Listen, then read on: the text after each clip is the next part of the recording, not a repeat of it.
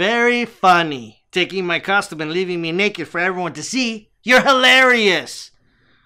Well, the joke's on you. My cosplay costume is Adam from the Bible. That's right, everyone. I'm about to do an original sin. It starts to look cool when you have nothing on. Being naked, you see yourself differently. You see everything a lot differently. Just when things couldn't get any worse, it's her. The woman I love. The woman I am doing all this for. She's here. She's coming this way. I wanted her to see me in the best possible way. Instead, she sees the worst of me.